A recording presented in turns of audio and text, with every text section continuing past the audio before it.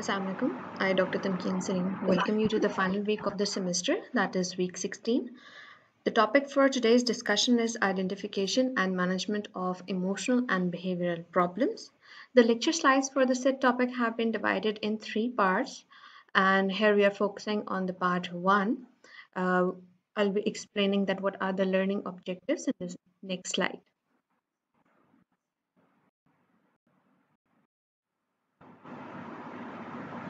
The learning objectives for today's lecture are that students would be able to understand and learn that what is emotional disorder, what is behavioral disorder, we'll be connecting it to different internalizing and externalizing behaviors, as well as we will be discussing regarding different definitions of it.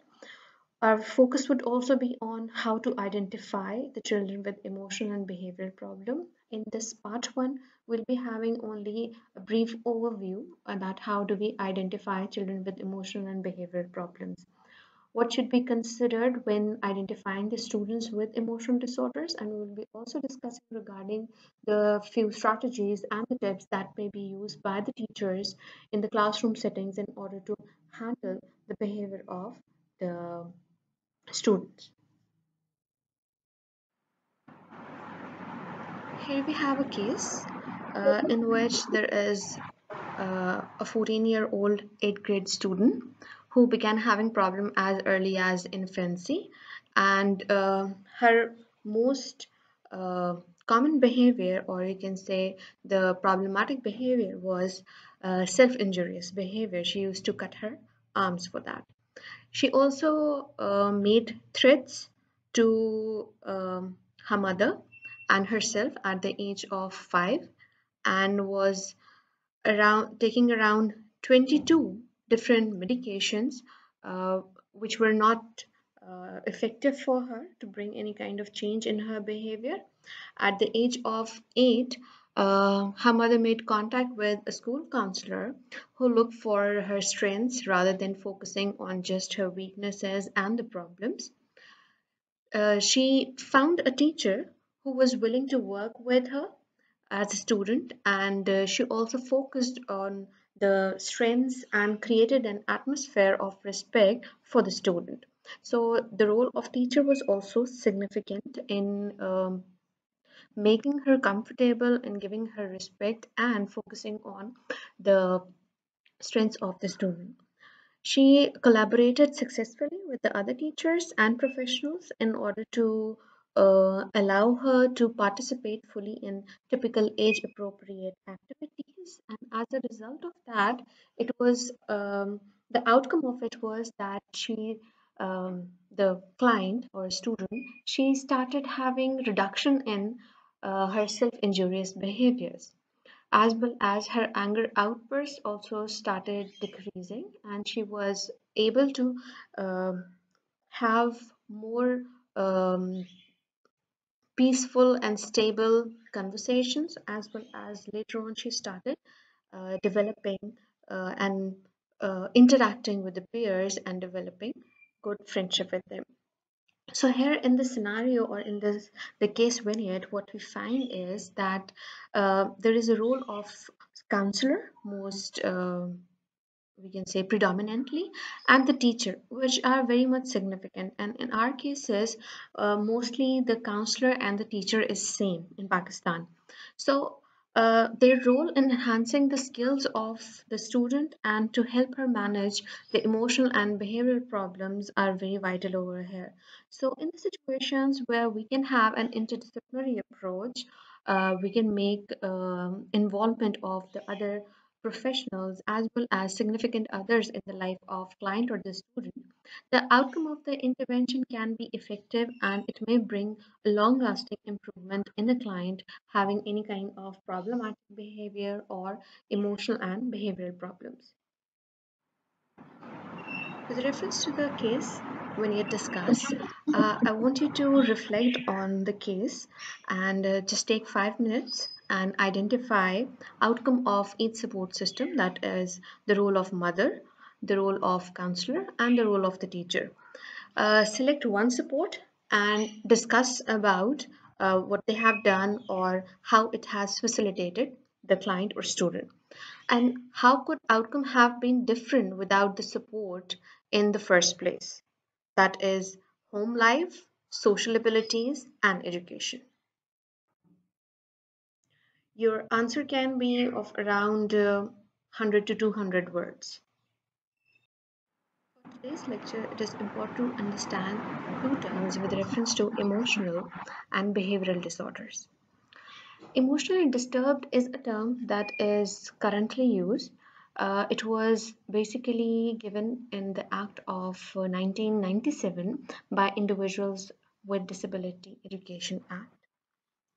Similarly, behavioral disorders or behaviorally disorders term is used by the Council for Children with Behavioral Disorders that focuses attention on the observable aspects of the children. So the things that are observable, they categorize them as behavioral disorders. We will be discussing regarding these terms, terminologies, and disorders in detail in upcoming lecture.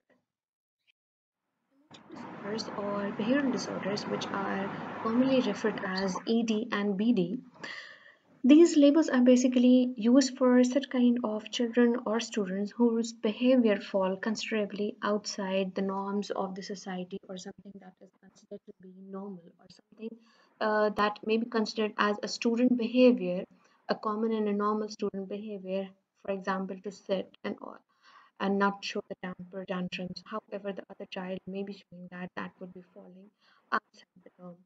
Though the Council for the Children with Behavior Disorders has recommended that the definition of ED is not limited or it does not eliminate the socially maladjusted, this change has yet to be made. However, there have been different attempts that have been made to establish a comprehensive definition for this particular disability or disorder, but most have met with varying amount of criticism. That's why in today's lecture again we will be having different kind of discussions regarding different kind of definitions. We'll be focusing on the two approaches for defining and understanding EBD or ED or BD, which are referred to as disease model and dimensional model. The disease model is often in line with the DSM, that is Diagnostical and Statistical Manual of Mental Disorders. It considers that EDBD as emotional or collection of distressing behaviors, thoughts, emotions, behaviors that actually differ from normality. A person either has or does not have the disorder based on the number of symptoms that meet the established criteria.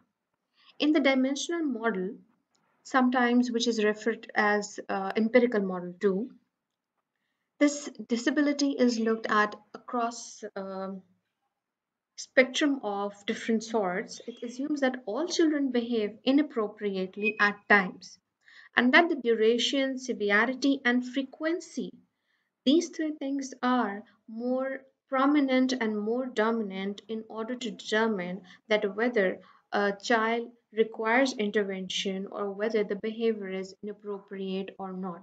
So, dimensional model focuses with respect to duration, severity, and frequency.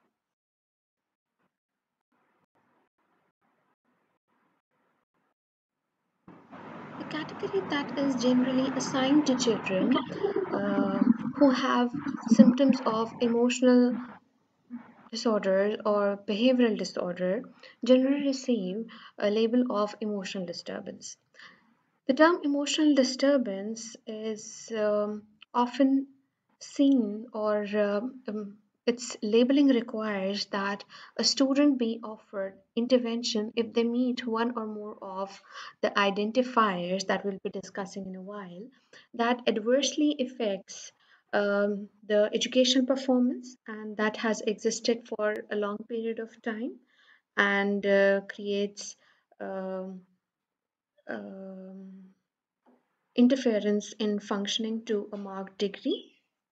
So, the term emotional disturbed means a condition exhibiting one or more of the following characteristics. That is something that I referred as identifiers, and over a long period of time and to a marked degree, which adversely affects the education performance of the student or the child.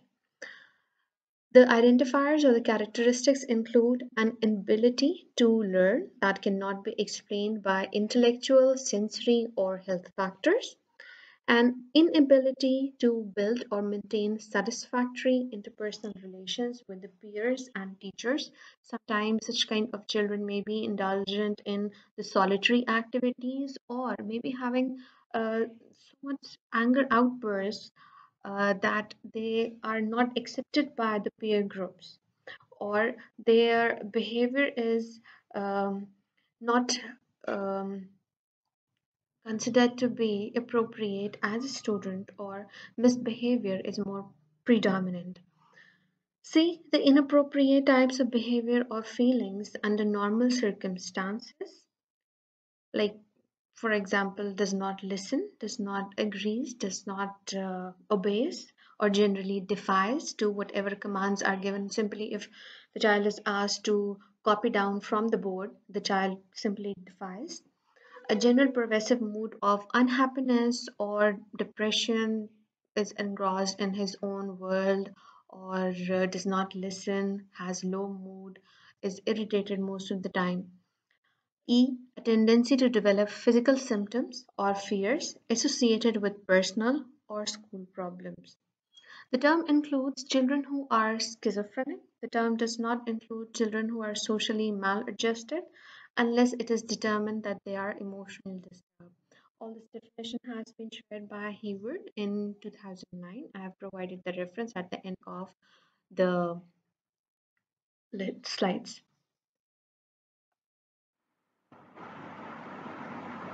It is said that generally each and every child shows such kind of temper tantrums and inappropriate behaviors and emotions at some point of time in life, but it may be something situational.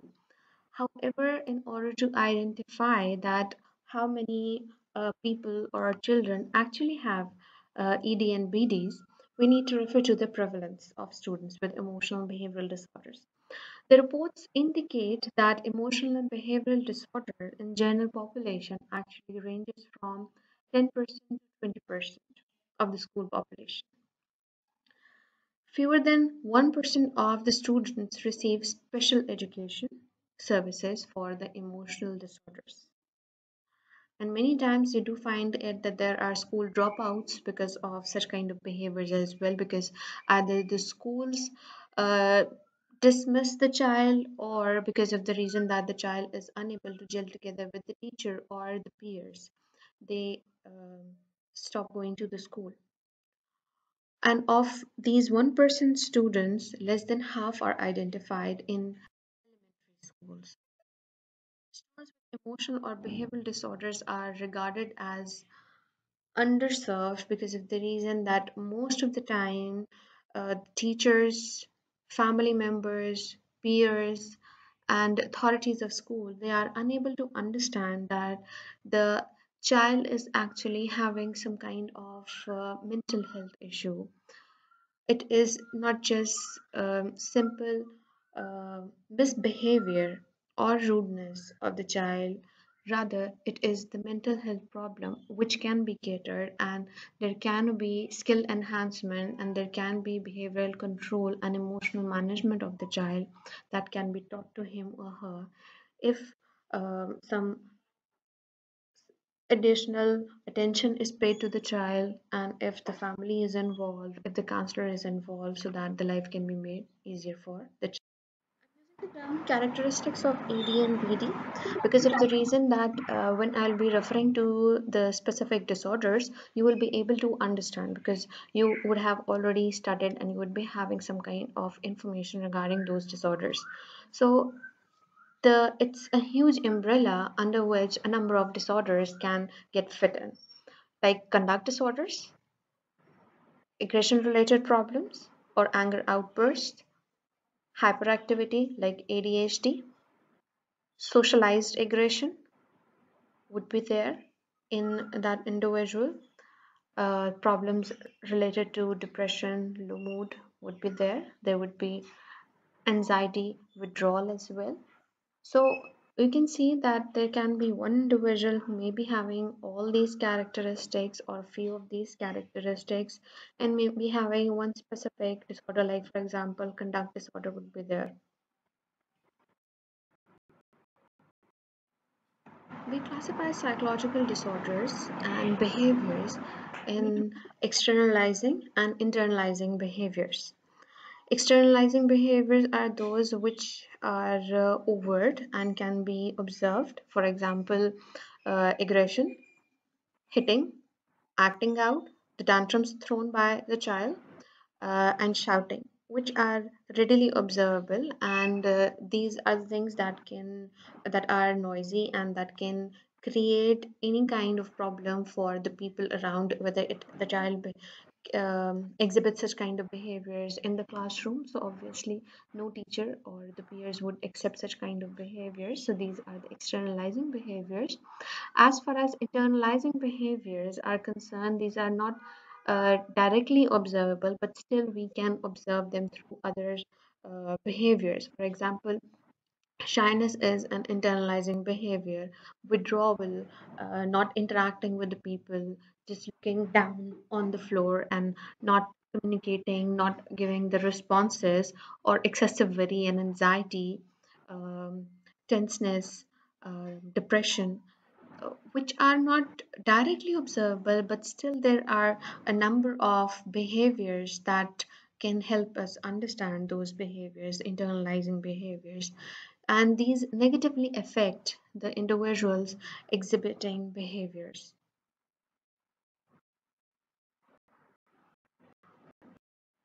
Once we're able to highlight or assess that whether the child is having internalizing behavior or is having externalizing behavior, it becomes easier for us to accurately describe that what is our client or student behavior. Similarly, it also helps to respond appropriately, to devise intervention plan, to provide a diagnosis, and in order to communicate about his or her problem to the school authorities, to the educational authorities, or the family members as well.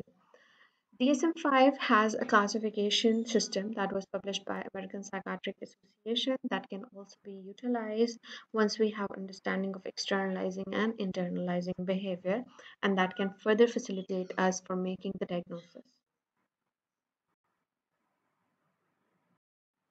Carrying out an identification for students with emotional disorder or behavioral disorder, we need to see that what is the chronological age of the student or the child, and what is his or her mental age, and for that we can carry out the IQ assessment that would help us understand the chronological age as well as the mental age of the child, and then see that what kind of behaviors the child is actually reflecting or displaying, whether they are age appropriate or not. So if there is discrepancy between the behavior and the age or not, then the behavior that is typically considered to be inappropriate, you need to crack down the um, number of times it is occurring, that is the frequency of the behavior.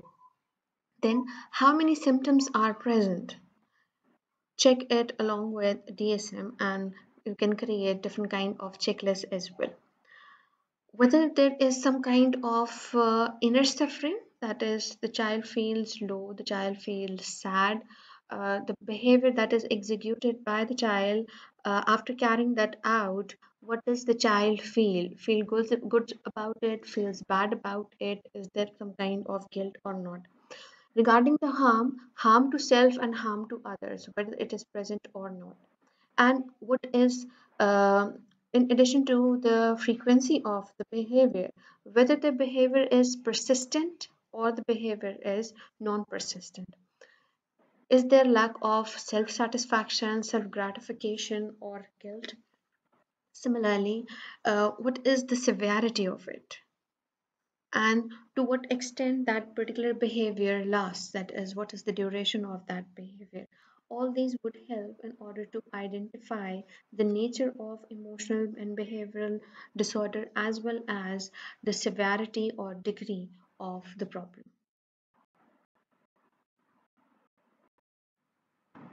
There are different kind of scales and checklists that are available for conducting the assessment. However, a few of the most common one are behavioral objective sequence report, which help the teacher or the counselor to assess behavioral problems and social skill deficits. And on the basis of that assessment, the good thing about BOS, that is behavioral objective sequence, is that it helps in developing the intervention plan for such children, which are customized in nature for that specific child. Other than that, we have functional behavioral assessment, FBA. That is another one of the most common one. I have provided with a few videos and that how do we conduct, what is FBA, other than that, how do we use it, and there is ABC, that is antecedent behavior and consequences assessment that we carry out. There is also one particular video regarding that that will help you understand that what is ABC and how do we chart ABC. Doing assessment, there have to be a few strategies that may be followed and to have a better assessment of the child or the student. So the first strategy is to develop a positive relationship with the student about any kind of topic that has to be discussed. It gives a personal connection with the student or the client about something they are an expert at. You select that kind of topic about which they would like to discuss about. You may ask them that what is something they like or they would like to talk about. And such kind of thing, what happens is that when uh, you let the student or the child make you learn something, so rather than just giving them an answer, so you, for example, you ask the child to count and the child tells you counting till 10 and you say, oh, that's good, you know, till 10 you can count till 10. And rather than that, when you say a statement like it's good that you know how to count, so there is a difference in the feedback that you are giving. In the second statement that you would be using, it would be something like that the child feels like that the child has the capacity. So it will help you win the student over or the client over. You may use sometimes humor to build relationship, but humor has to be very senseful and it should not be degrading, and it may also decrease tension, but then again you have to first assess in your history checking sessions that whether that child would like to have your humor or not.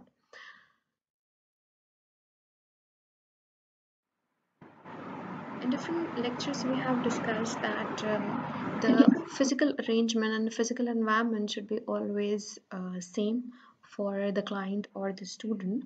So the strategy two is to maintain an organized physical environment. That is, you may post up a schedule or agenda that provides a predictable routine. That usually what happens is that when we are winding up a session, we provide the schedule to our client for the next session, that when it would be, what would be the date, what would be the time, and what topics would be discussed. And similarly, at the end of the session, you do provide a homework assignment to your client, and you may tell the client that in the next session, that homework assignment will be discussed in order to track the progress of the client. So post-classroom rules and consequences can also be scheduled in the session, as well as they can be discussed or inform student during the classrooms. Keep the classroom uncluttered, clean, attractive, and uncrowded for such kind of children who are having behavioral or emotional problem. Establish a personal physical space. Um, there should be always the usage of desk in between student or a client and the counselor or the teacher, and material should be available for each and every student. For example, if there is some kind of art activity that is going on, so there should be material for each, until and unless you have made your students ready for sharing or your client is ready for sharing. Establish a safe place for the students to retreat so that they may exercise self-control, and they may be able to learn that how to walk away from a situation where which we may be tapping as a bad situation, or a situation in which the child or student may be provoked to exhibit an anger outburst. The third strategy is to using a time frame. It may be a time frame, it may be a specific stopwatch or a timer that may be used in order to modify the behavior. For example, sometimes when we want a child to modify his behavior, we may keep a stopwatch, or we may make the child learn counting, that to what extent the child has to control a behavior. For example, when a child is learning how to control anger, you may tell the child to keep counting on 10, 9, 8, 7, 6, 5, 4, 3, 2, 1, with obviously pauses, so that the child would be able to control the behavior. So it would be around 10 seconds or so that will be managed. Similarly, if the child can use the timer, and if you're having the material and resource of availability of a timer, then the timers can also be used. The purpose is to increase the appropriate behavior and to reduce the inappropriate behavior.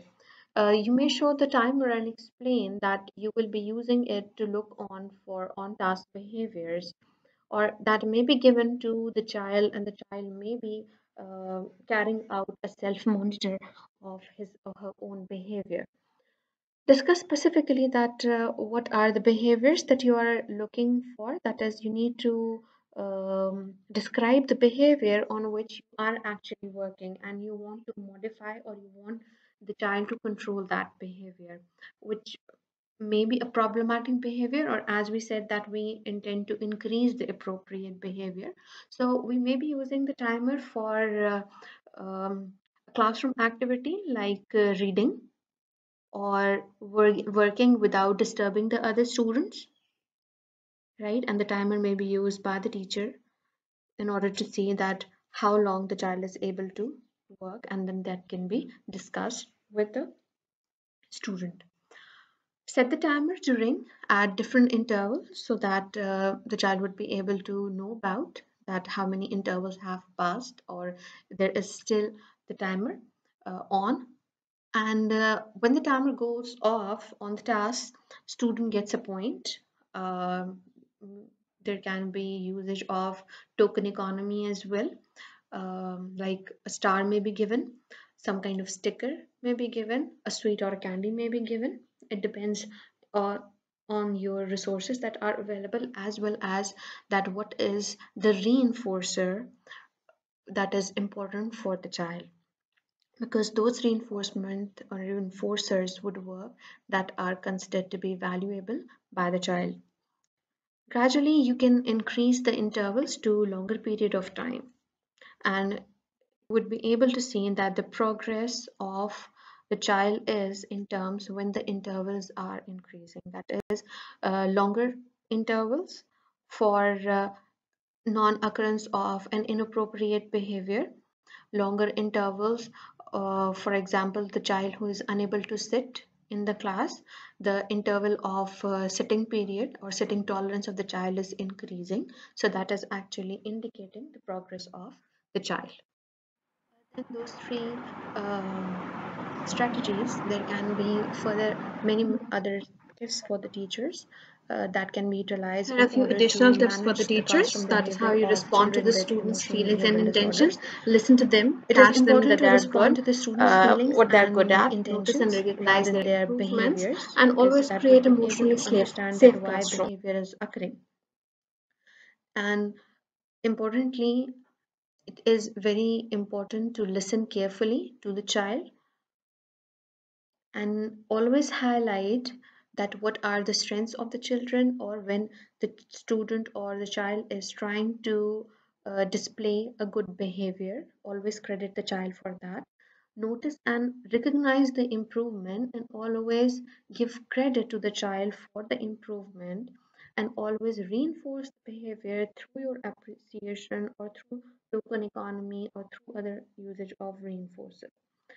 Positive calls at home, so that the teacher would be calling the parent or mother, and they will be telling something positive or improvement regarding the child to the family. Create an emotionally safe classroom, that is, you not just work with one specific client or student who is having emotional behavioral disorder. Rather, you just try to communicate it to other children as well as make their behaviors in such a way that it creates an emotionally safe classroom. Individualize supports and services and base them on the student's strengths, and that depends that if you have identified the strengths and weaknesses of each of your student in the class or not. Family members are the most important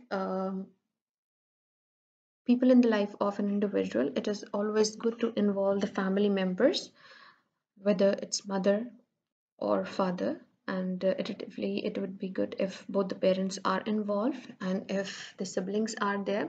And sometimes siblings are studying in the same schools, and what is the level of functioning of the other sibling, that is also important. Whether the child is having the behavioral problems or not, that is also to be found, and then they all can be involved for the improvement of the child.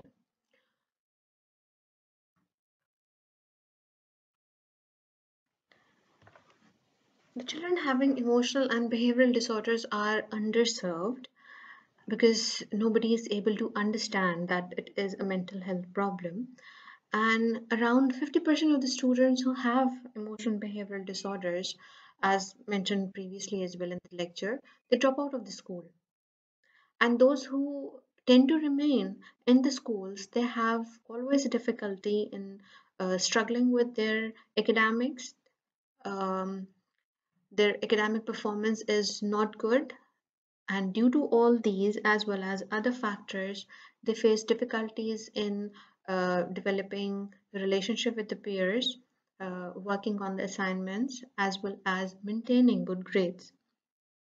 Further, all this pattern, as it is learned in their academic careers or schooling, they tend to transfer it to their real life situation later on, which becomes difficult for them to maintain the jobs. And because they do not have superior quality of education, or you can say they do not have good grades and academic performance, so again they have little room for occupancy or occupation or professional living. So there is a great need for effective interventions to be used in order to help these students stay in school and develop the academic and social skill needed for the graduation.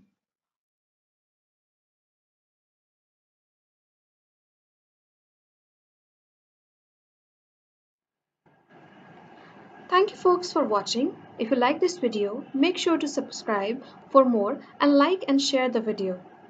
Click the small bell icon that appears beside the subscription button to receive the notification the minute our video is uploaded. Thank you for watching. Allah Hafiz.